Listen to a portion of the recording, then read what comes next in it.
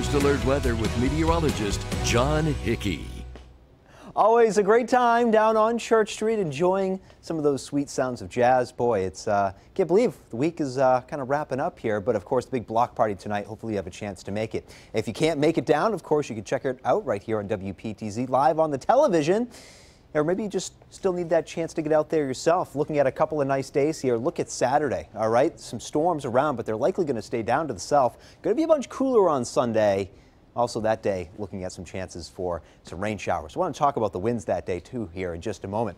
Look at these temperatures, 68 right now, Burlington 62, Montpelier 72. We've really popped it up down there at Lebanon. Look back to the west though, some low 60s. Look at Saranac Lake at 63, 68 right now at Messina. Do want to kind of widen out and show you temperatures across, well, not only the Northeast, but even looking back towards the Midwest. And usually that's really not important, but today it is, because we've got a complex of storms that's going to ride this boundary between that real hot stuff back to the west where you see some 90s, cooler up here in the Northeast. Complex of storms rides that boundary. Looks like it goes just south, but will be a close shave, especially across some of our southern sections, places like Bennington and Rutland counties. There is that complex of storms. You can see it rolling across the Upper Peninsula, all right, up there of the Mitten State, Michigan, and that's going to ride that boundary and make an oh-so-close shave to our region. But a little bit closer inspection to home. We had the clouds early this morning. We've cleared it out a little bit for the evening time. Boy, looking like a really nice night. Temperatures very comfortable and nice to have the sunshine around. Made the world of difference out there today.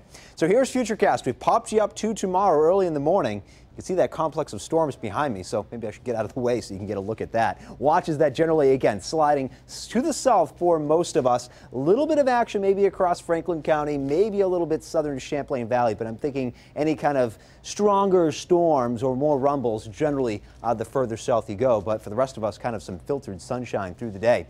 Pausing Futurecast here at kind of a weird time. Notice it's like 3:30 in the morning, because I want to show you the cold front that's going through. That's going to change everything. We're going to go from the mid-70s tomorrow to highs in the 50s looking ahead to Sunday, and it won't even really feel like that with a real blustery northwest wind going.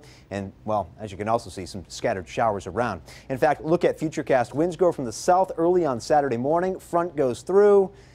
Yeah, look at that. 10, 20 miles per hour, sustained winds, gusts over 30. Going to feel a lot more like an early spring day on Sunday than a near summer day.